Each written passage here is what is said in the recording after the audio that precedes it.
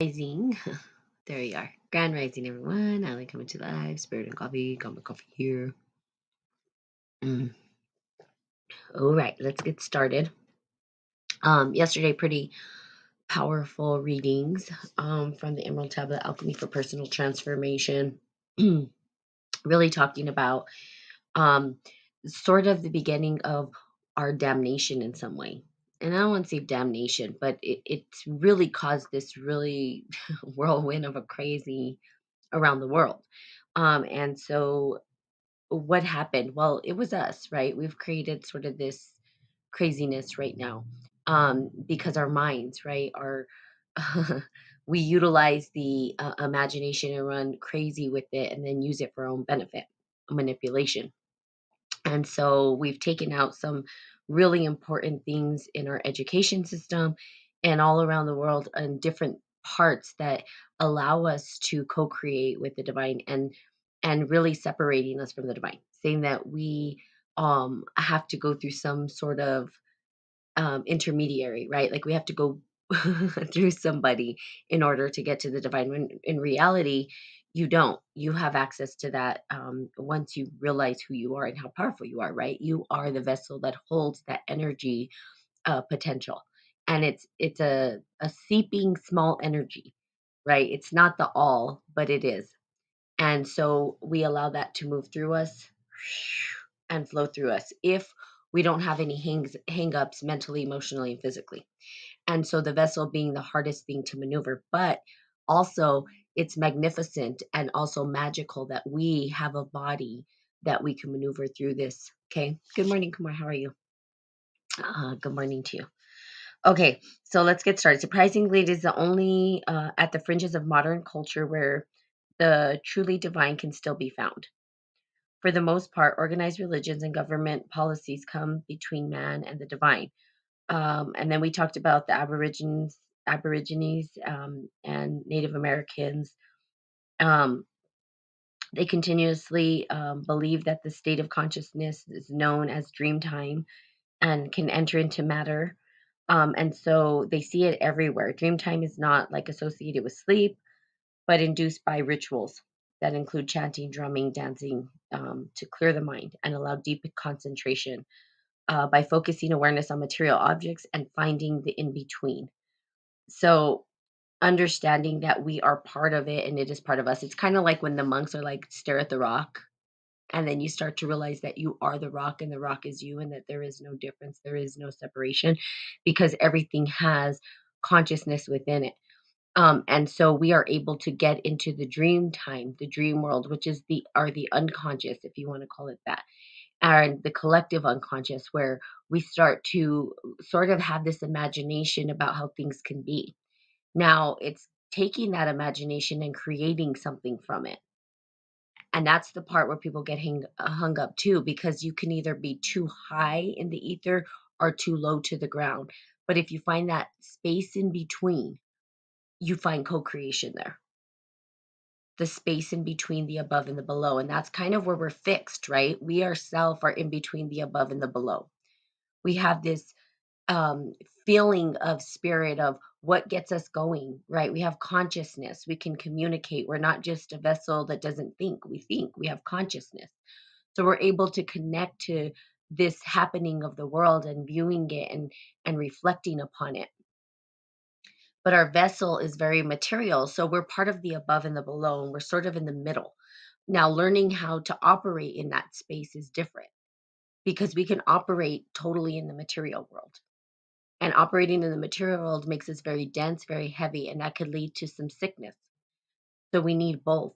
And if you notice, there's people like, well, I don't believe in spirituality. I don't believe in all this stuff. If you go back in history and you start to look at individuals who are, say, not have no spiritual life, they tend to be sick more often, or they tend to be very heavy, or they tend to have a more negative, I want to say pessimistic, not negative. They're a little more pessimistic about life.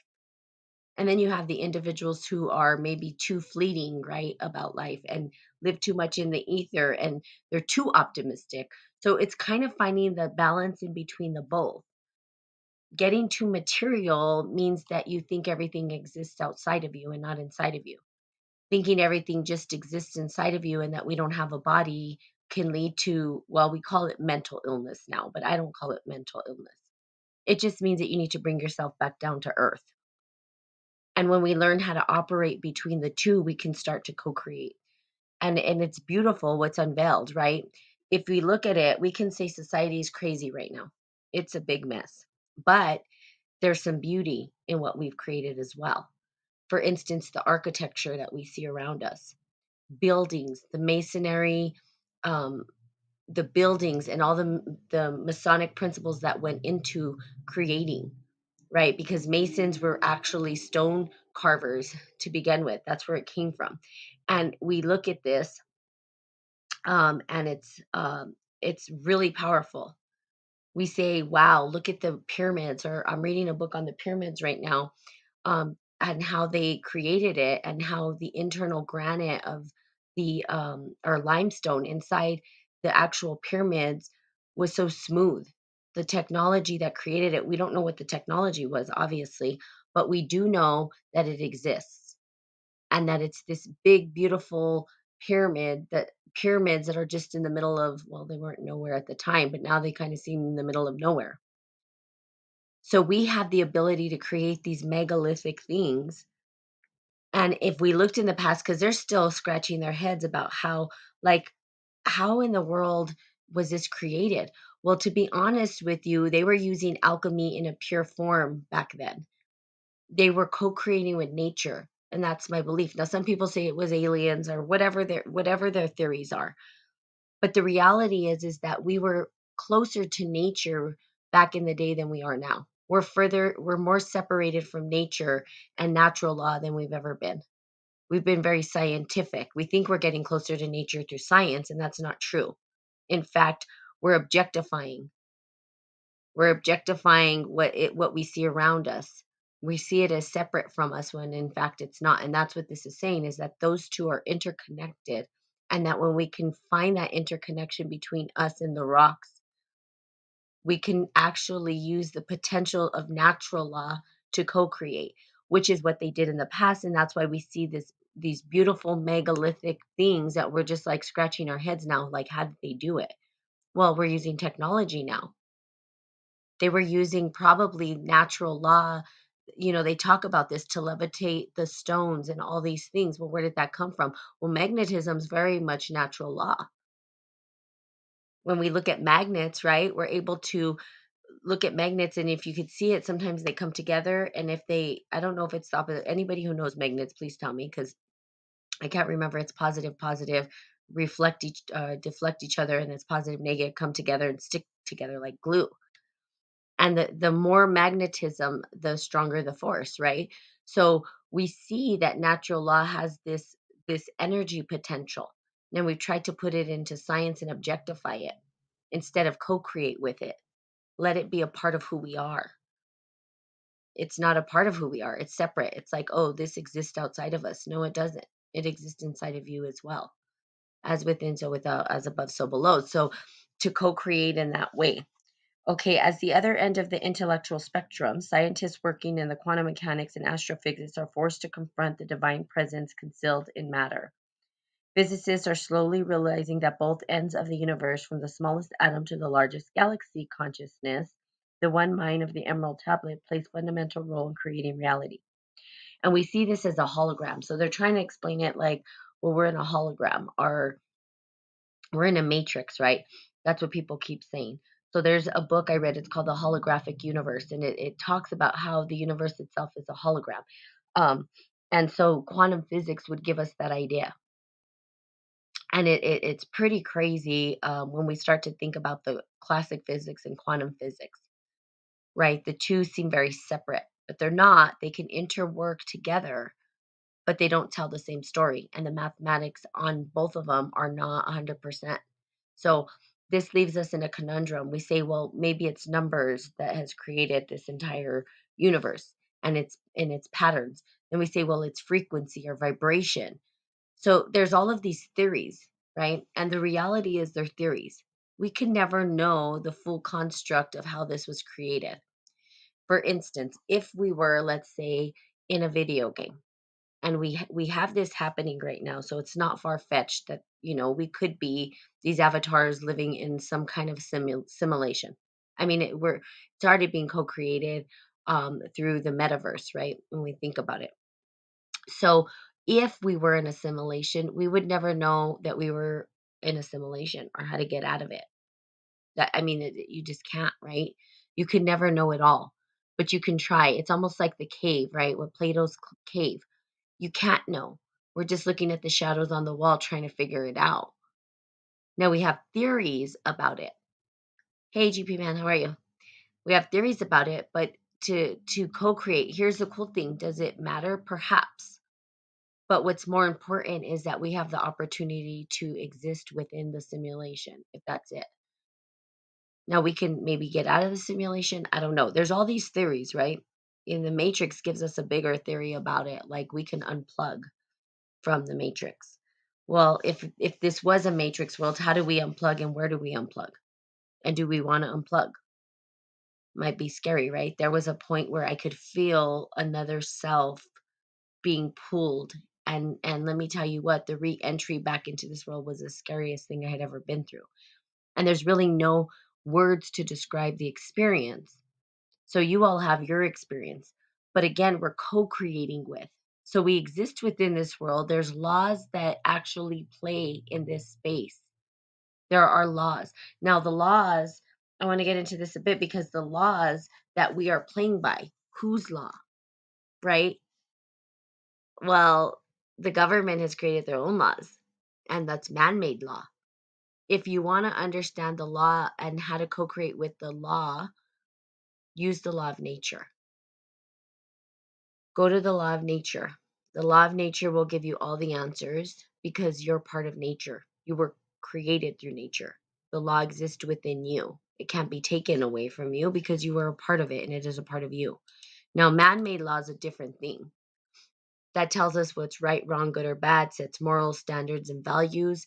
Where when we looked at it, if we just allowed nature to exist the way it was, there's a lot of things that we wouldn't agree with as humans.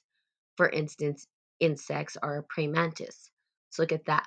Like, how the hell does praying mantis, well, maybe you guys know or don't, but how the hell does a praying mantis matter in what I'm talking about? Well, let's look at it.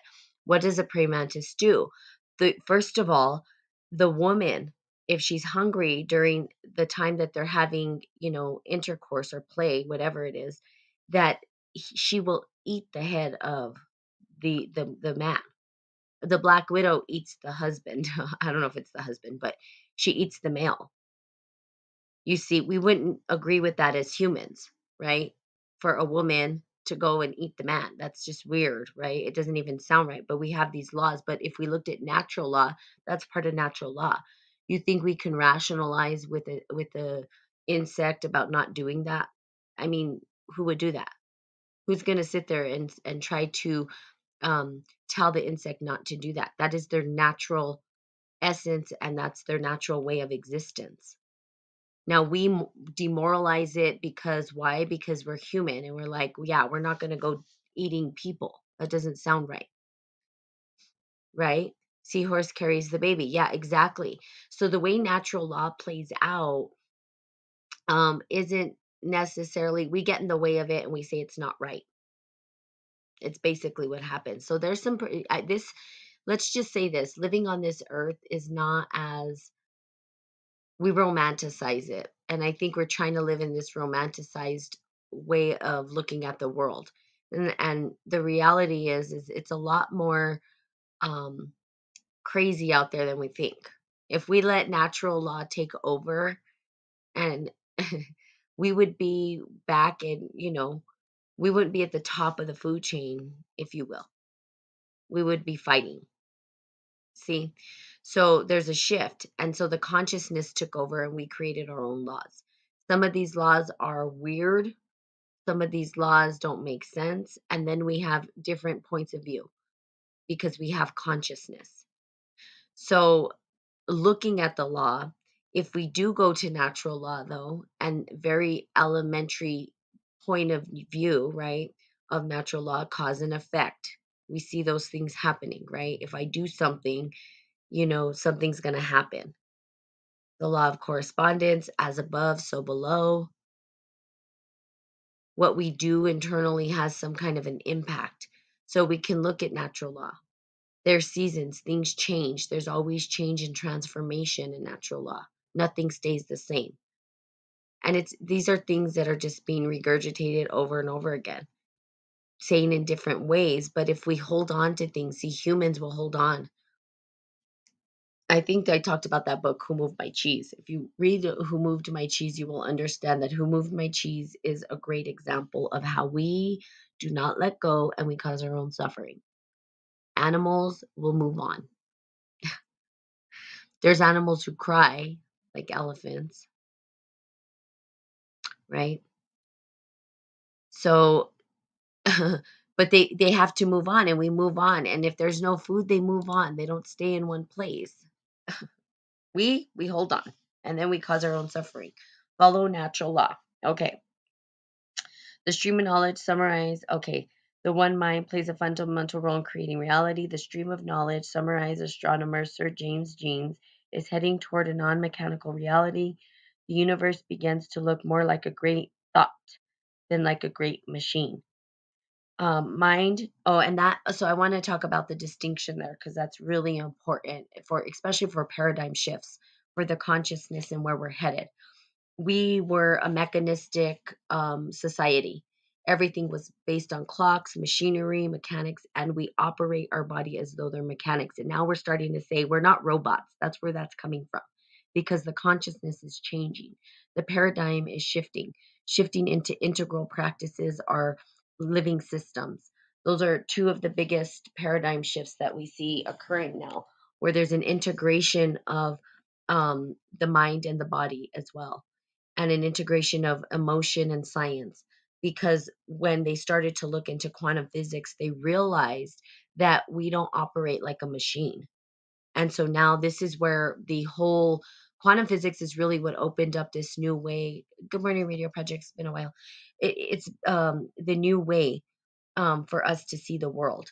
We started to understand that we weren't like it wasn't a mechanistic world, and the mechanistic world is a duality, right and wrong, good and bad, black and white. What we're understanding now is that we have to integrate the both and. We knew this before. You guys, this is just a remembering. It's not like something new. People are like, oh my God, this is all new stuff. It's not. There's nothing new under the sun. The yin yang is the best representation. That symbol's very old and very ancient, right? And it's probably the best. And I know my professor, one of my professors, like, this is the best symbol in my opinion. And I agree. Because first of all, it speaks of infinity.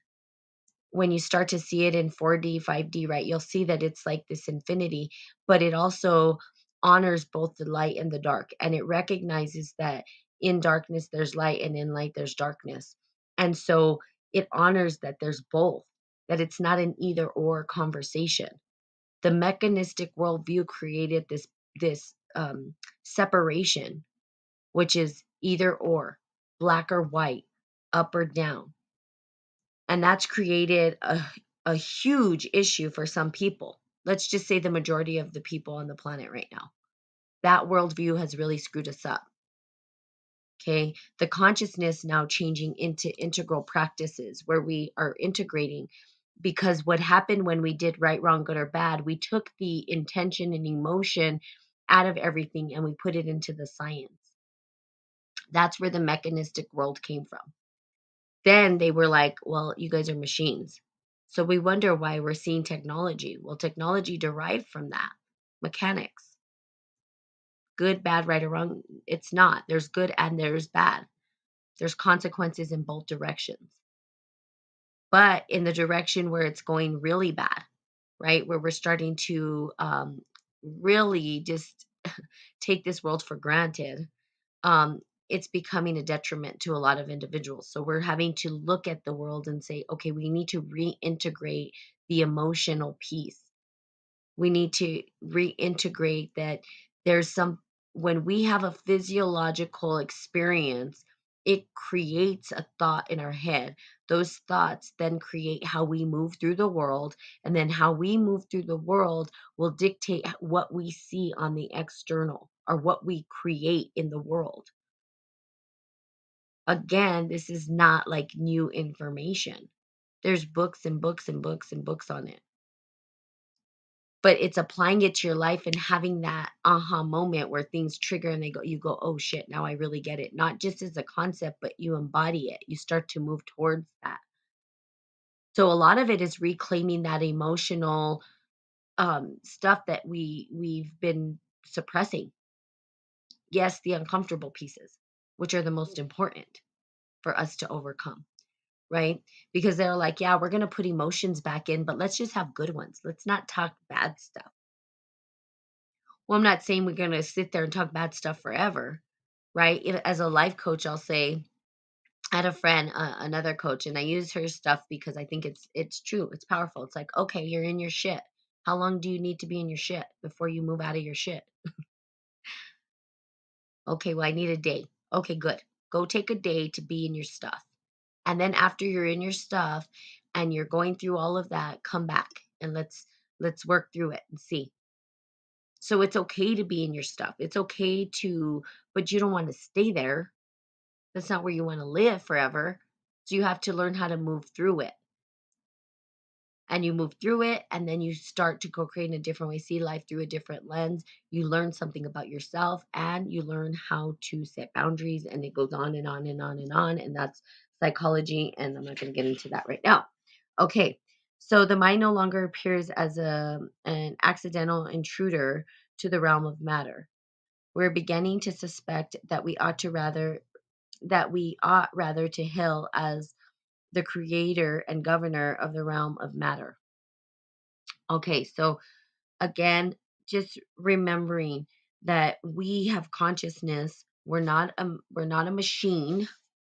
That mechanistic way of looking at life have to be in it to let go of it. Yeah, even if it's for a split second. Yeah, and even if it's for a week,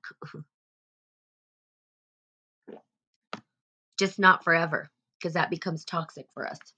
That'll be a toxic environment to us. Um, so remember, and I think you guys know this, we're too intellectual. I'm even very intellectual. Like I go more towards intellect, right, than emotion, but looking at how to process the emotions more and more and more and more. And here's the cool thing. So the difference between, I've said this a million times, but the difference between a master and beginner is practice. That's really it. I mean, you guys know this. It's just practice. So the more that I practice processing emotion, the faster I get at it. That's really sort of the trick that they do, the monks, right? The ones that are just like up on the hill meditating or whatever. It's not that they don't experience suffering, they do. They experience suffering. They just process faster. It's kind of like it could be like a computer. We can talk about it. And this is why we got into the mechanistic worldview, because we could talk about it like a machine in some way. When you have a system that's new in your computer or whatever, it takes a while for it to process. And then once it's done processing, it comes up and it gets more efficient and faster the more that you're able to process. So you understanding your own process, that's the power right there. Know your process. Understand your process. When an emotion comes in, when you're pissed off, when you're angry, when you're sad and depressed and all these emotions that don't they feel icky, how do you process? Are you allowing yourself to go through the entire process? I'll tell you that sadness is a good one for me that I've always been able to process. Anger is one that I had to work on a little bit. But anxiety, it has been one that has been challenging for me. It's a new experience for me. I didn't have so much, or I held the anxiety and so much I didn't feel it. I don't know. But anxiety was something that started to trigger as soon as the pandemic hit, really. And I think that that's what happened with a lot of people. It's a very stressful time. There was a lot going on. And to process anxiety for me has taken a lot of practice.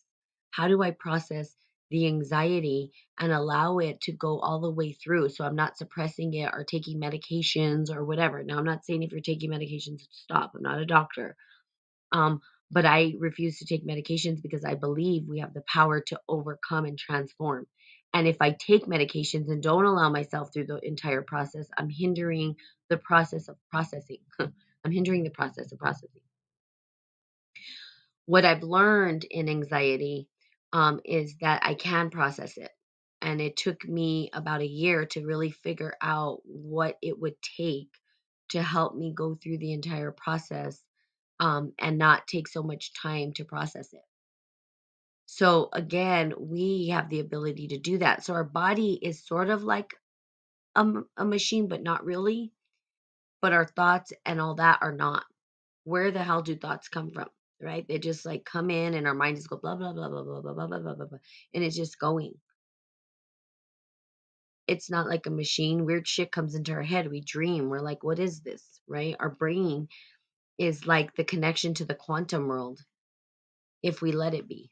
And our body is sort of the vessel that allows us to move through that quantum space.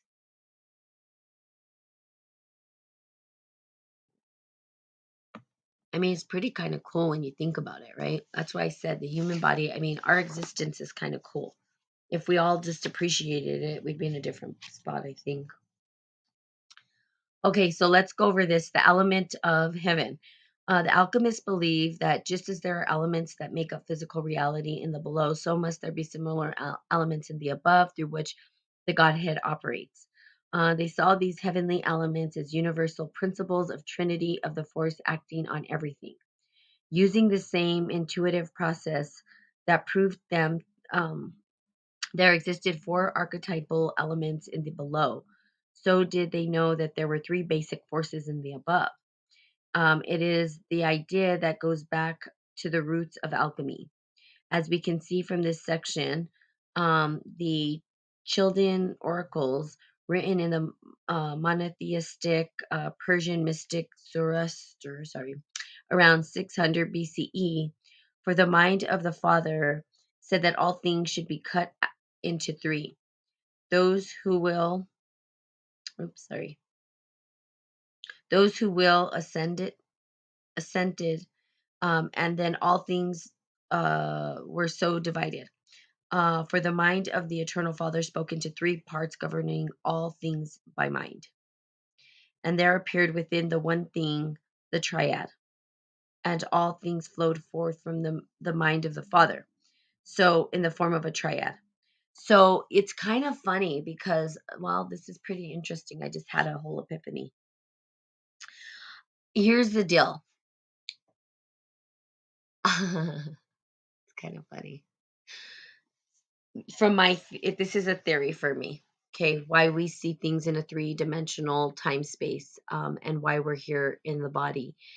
The Father, because I don't believe God to be a father, first of all. That's my belief, right? Or a mother. I believe it's both, right? And it's too vast to even understand, right? I don't even think we could label it or put words on it.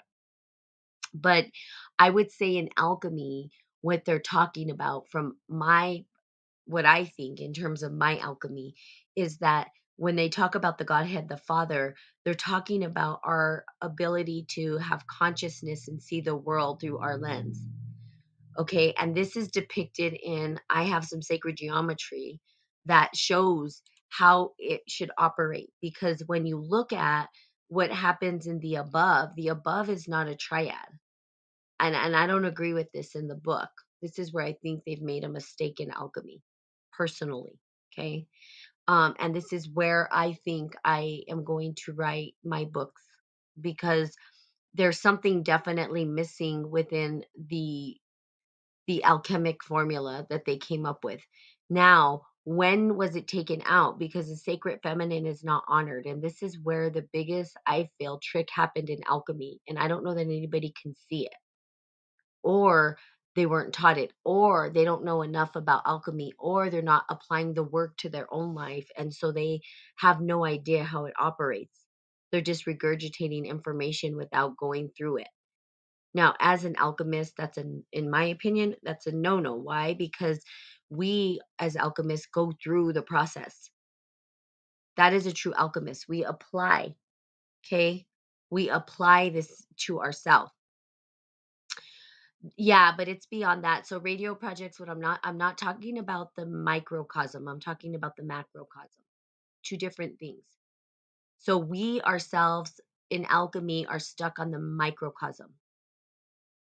That's the biggest issue. They've taken out the macrocosm.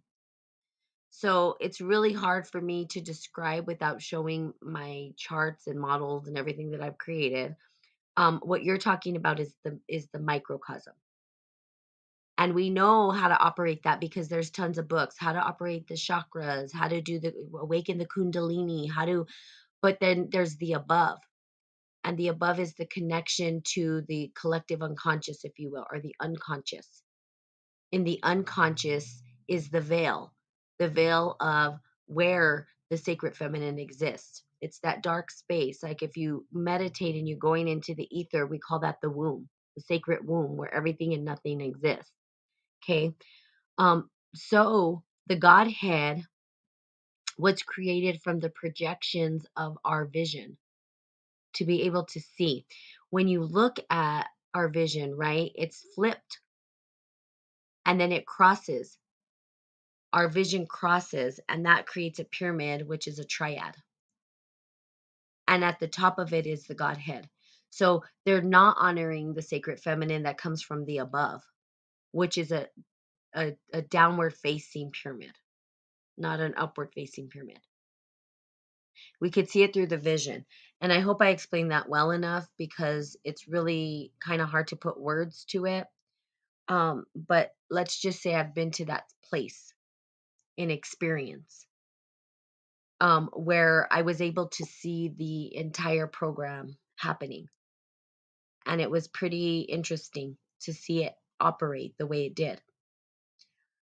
Of course, I had to come back and be rebirthed, which was a scary thing. I don't even know how to describe it. It was just kind of a scary thing. But birth is not a fun thing anywhere. So yes, the sacred feminine being the above and the below, but I'm talking about the above. So the Godhead, I can see this is not correct in my mind. Sorry. Um and I do. I find loopholes in books all the time where I'm like, nope, I don't believe that. And again, it's theoretical. I'm not saying I have the ultimate truth, but from my understanding and my connection to alchemy, it's incorrect. That's what I'm going to say. I feel it's incorrect. It doesn't work for me. So me changing the paradigm. Okay, so for the mind of the Father, it said that all things should be cut into three. Those will ascend in, and then all things were so divided. For the mind of the eternal Father spoke into three parts, governing all things by mind. See, governing. The mother doesn't govern. All right. I'm going to have to mark this part of the book. All right. And there appeared within the one thing the triad, and all things flowed forth from the mind of the Father in the form of the triad being pre-existent. Man, this is the perfect. Sorry, you guys, I'm having so many epiphanies right now. It's crazy.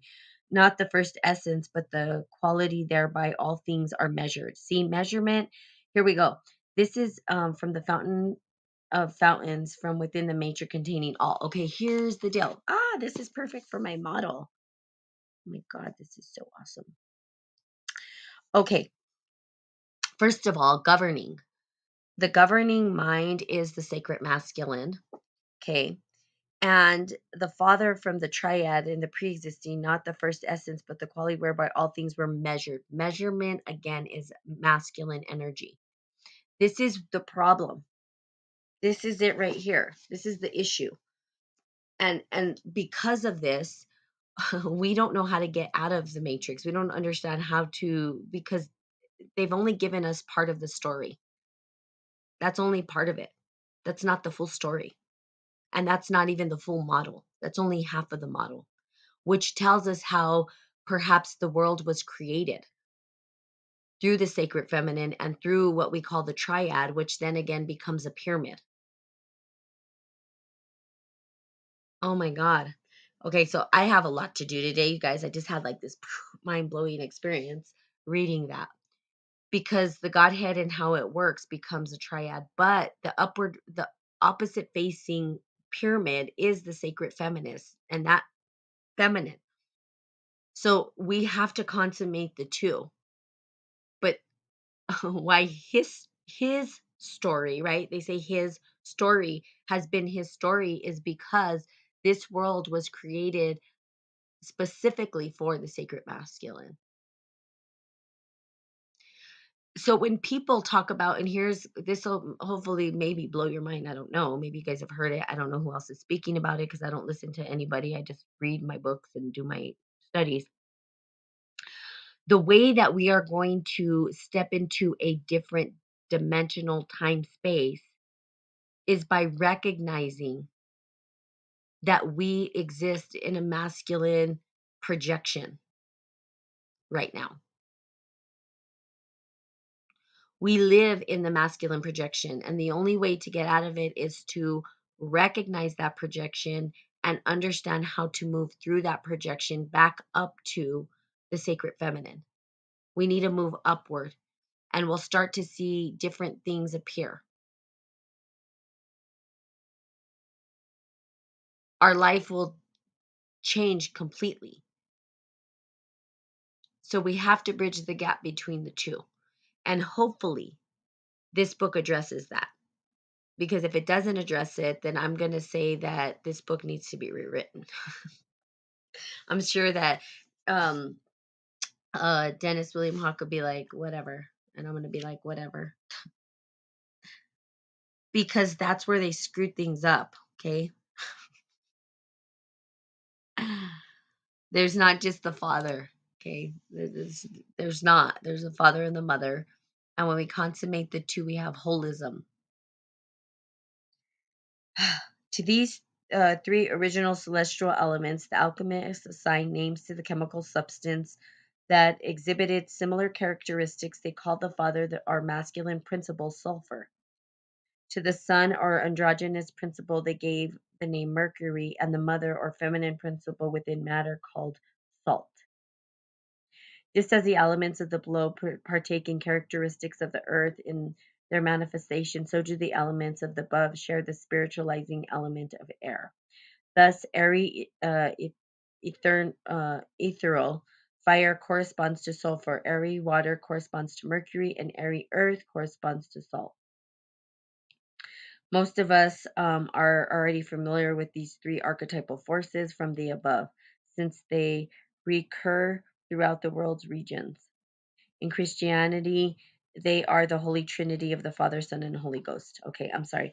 I literally don't agree with all this. So I'm just letting you know. I'm going to read it. You guys can have whatever you believe about it. Hey, Larock, you can believe it if you want to believe it, but I don't. This theory is incorrect. It's not right. Why not?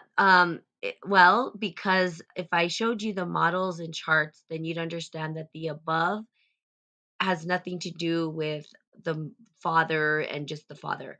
The reason that there's a projection of the world in a three-dimensional time space is because we're seeing it through the patriarch. We're seeing it through the masculine. And in order to get to fifth dimensional, sixth dimensional time spaces, we need to see it through the sacred feminine. Okay? The president and prime ministers. Russia and Korea have both been riding horses. What does that mean? I'm sorry. I should pay attention to what's going on in the world, and I'm not. I'm so busy over here trying to figure out what their next move is. It's obvious. They don't want the secret feminine to go away, and it doesn't need to. Maybe I missed something. You said something about horsemen. Oh, did I? No, I don't think so. Did I read something about horsemen? No, I don't think I did. Maybe I said something. Maybe that's what you heard. Maybe because that's what you wanted to hear. Oh, don't you have to apologize? Don't worry about it. Maybe there's something in there for you. Go read about the horseman. Maybe there's something's calling to you about the horseman. Some story, myth story, or I don't know, something. Um, okay, so interesting though. I don't agree with this book. I think when I first read it, God, it's been many, many years ago that I read it. See, that's the thing. I've evolved past a lot of these things because I've read so much and I've applied alchemy to my life for so long that I can see misdirects in certain things. And those misdirects are the reason why we are stuck and we don't know how to get the hell out. So we're doing psychedelics, we're doing all kinds of shit, weird shit. We don't need to. We just need to understand this and apply it to our life. Um, I don't know like what I have to offer. I was talking to a friend right the other day, and I'm gonna say this before I let you guys go, but I was talking to a friend the other day about all this stuff, and people go, yeah, yeah, yeah, yeah, yeah. And then they don't know what I'm talking about, and it's okay. And my friend said, well, maybe your information is for the next generation. Maybe they will understand. And I imagine you guys understand what the hell I'm talking about. I hope.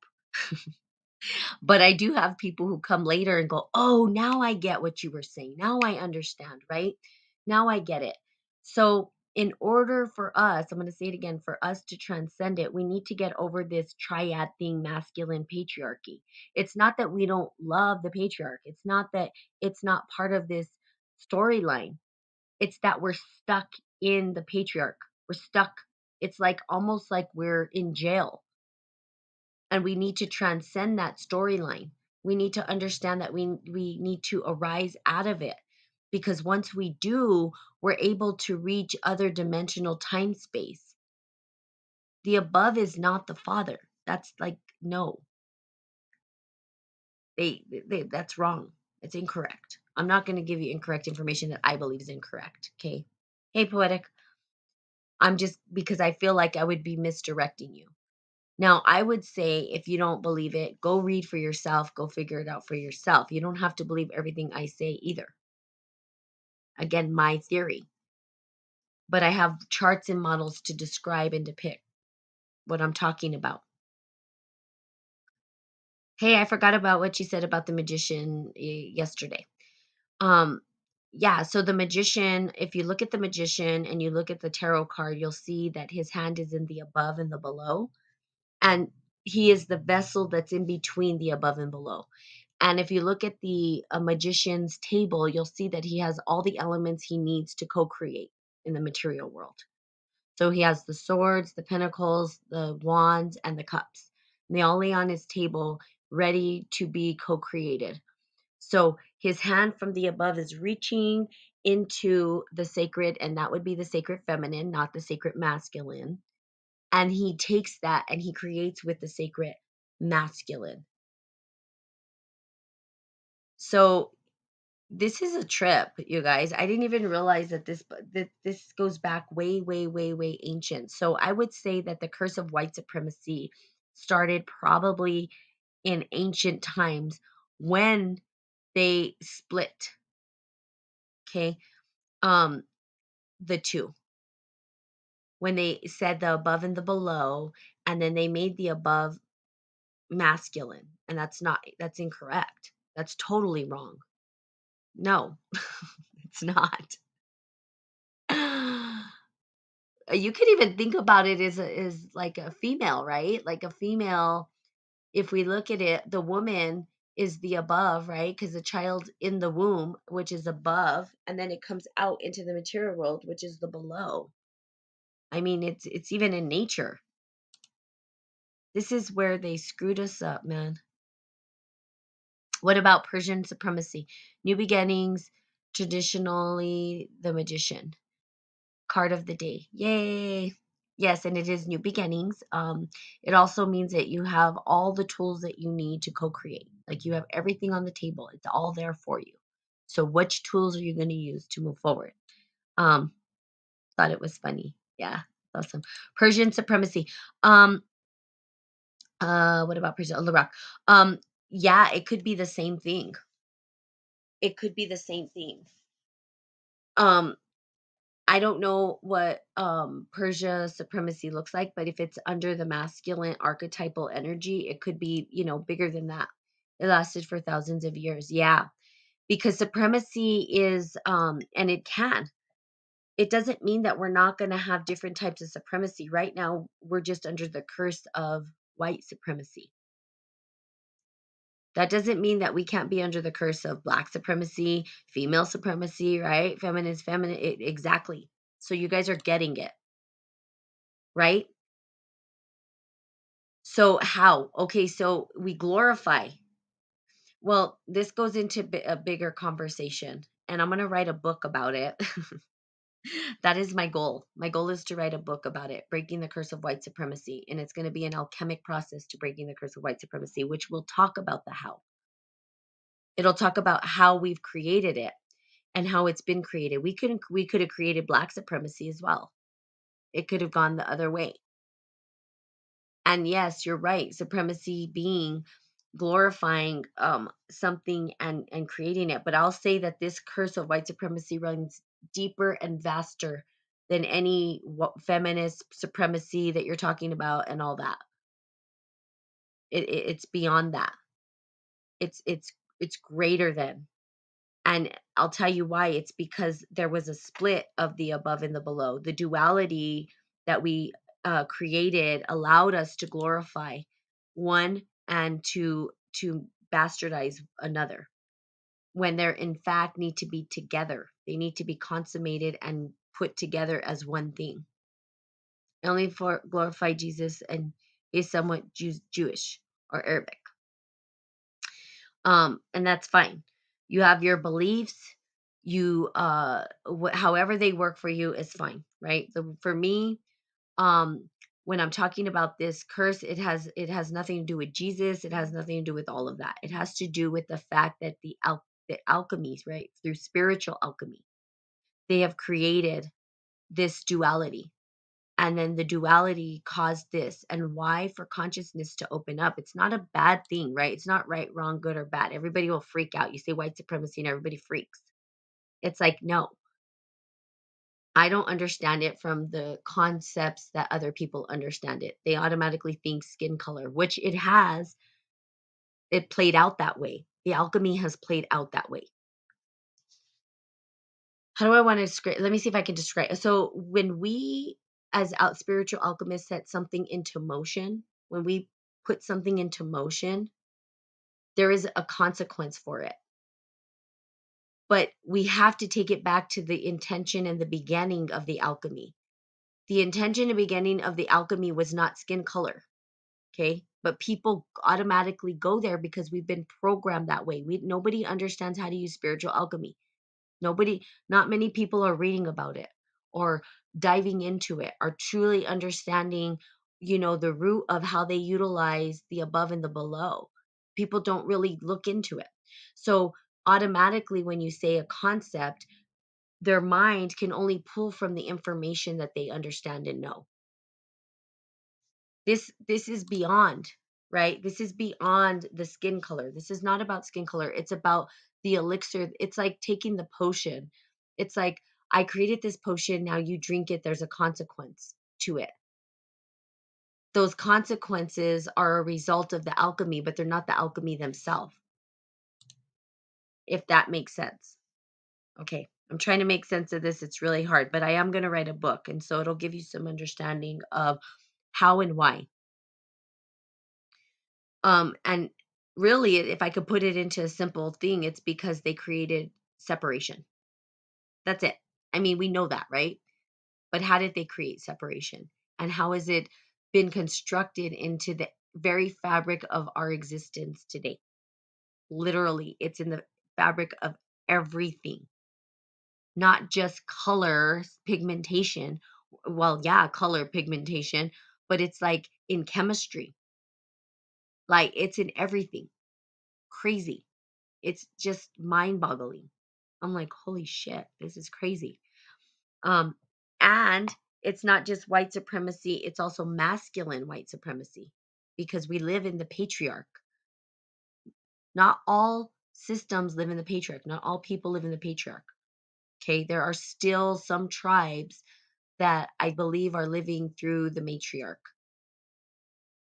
Now there's consequences for that too. So it's not right, wrong, good or bad. What we need to do as a society to heal is to honor both. We need to honor both. Alchemy honors all of it. It doesn't throw anything out. It doesn't say one's right or wrong or good or bad. It says, how do we integrate it so that we can transform? Because we're already whole, perfect, and complete.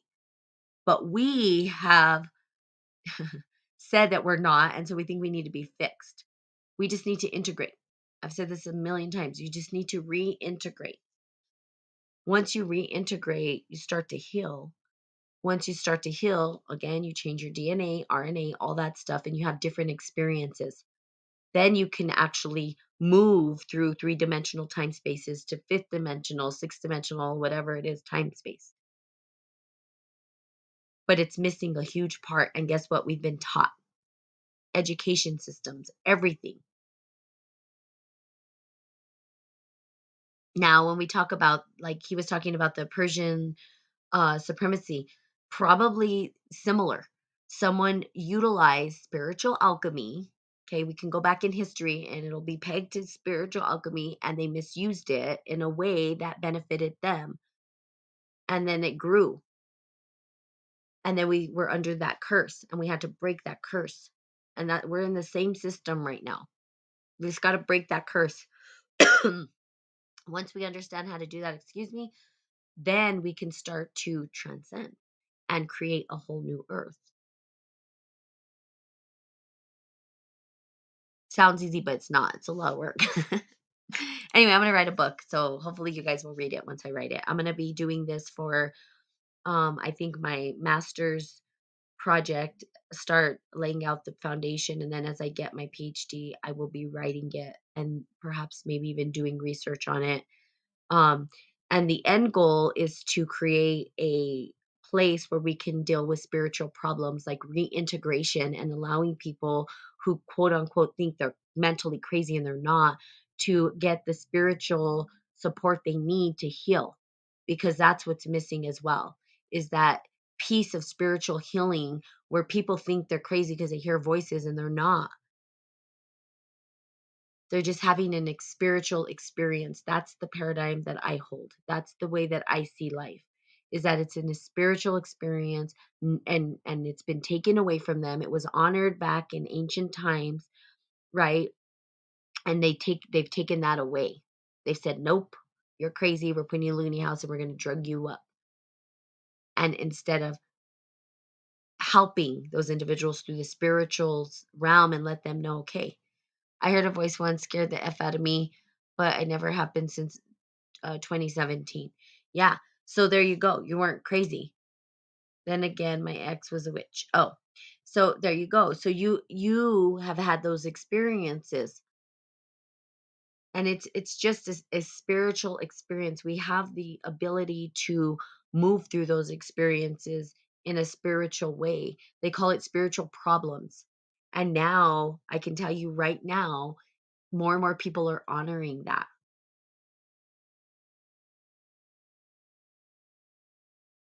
Okay.